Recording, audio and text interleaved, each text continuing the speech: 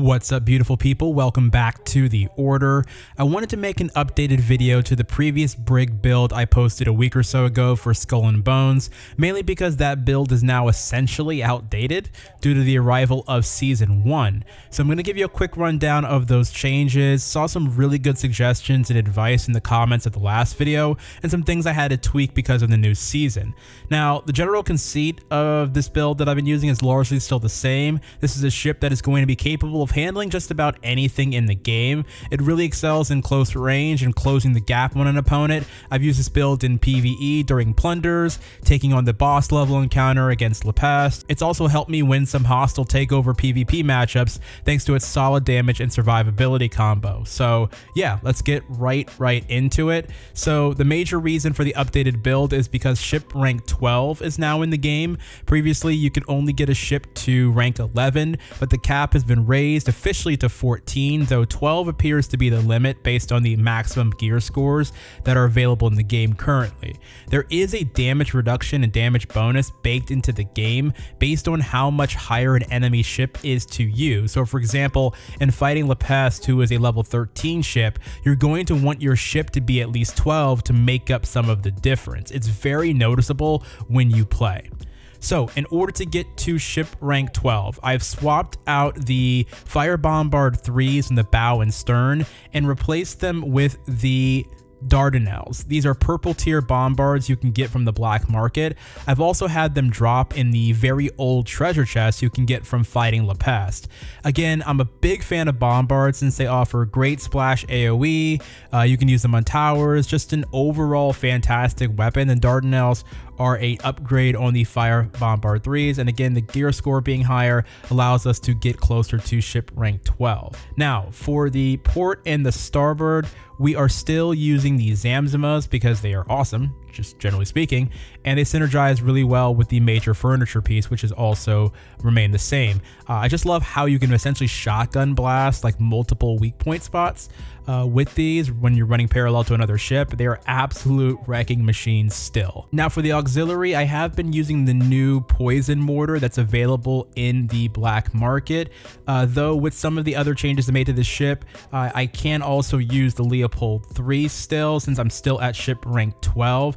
Again, the Leopold 3 is an excellent mortar weapon that adds flooding. It has really awesome high base damage. The new poison mortar has a lower base damage but does leave a poison cloud in the area. This isn't as effective though if you're in a chase situation or you're fighting an enemy that is, moving, because that poison cloud is not going to do anything as they're going to move out of that area. It's really something you want to be using in encounters where you're going to be fighting enemies that are essentially clustered in an area, and it's going to be really effective for that. So again, for me, the Leopold 3 is ultimately still going to be my main choice here in the auxiliary slot, and it's an excellent mortar weapon to go with this Brig build. Now, the major furniture piece is still the scrapper station, again, because of the way it synergizes with the Zamzamas. It gets us into our crew attack significantly faster with the Zamzamas, and so with that 20% hull health you're getting back from this particular furniture piece, this allows you to stay in pretty much any single battle because you're getting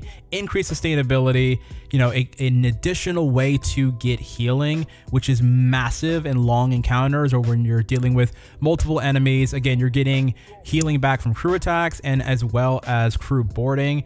20% of your whole health. It's an excellent choice for a more sustainable, survivable build that you're going for.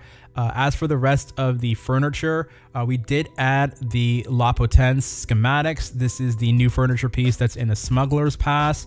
If you go down the Quartermaster track, you're going to need this to see the weak points on the Fleet of Pestilence ships, but it also gives you a 10% bonus to weak point damage just in general, which is honestly just excellent, right? For the rest of the furniture, we're going to use the balanced mass for increased maneuverability, 8% increased acceleration and deceleration. This is really solid. One big change for my furniture loadout is going to be adding the iron cladding station. This is going to give us a 25% bonus to ramming damage. Now, ramming has become a bigger focus for me since the Brig does have that bonus perk to it, and you add that flooding effect as well. So I decided to lean into it a bit more as a nice opener in a lot of attacks against like higher level ships, and it's been pretty busted. So this has been a nice addition to the loadout and to the build, and I do recommend it if you're using a Brig and you are finding yourself ramming more often than not. 25% additional ramming damage is pretty solid overall.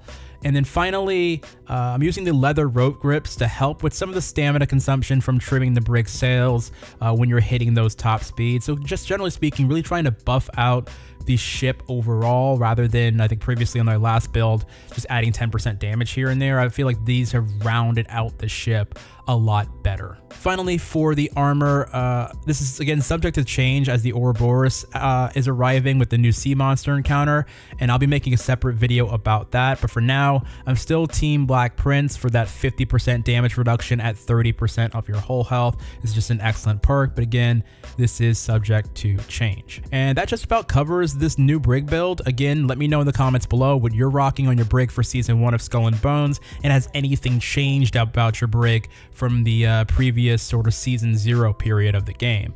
So far, I'm really digging what the season has offered in terms of new challenges, the Smuggler's Pass, all the new rewards. The new cosmetics are also very sick. The new ship, which we'll be talking about in another video. I'm really excited about the overall direction of the game right now. Like, I'm really pumped about where Skull and Bones is at right now, and there's so many new things still coming to the game that, again, I'm just genuinely really excited about, man.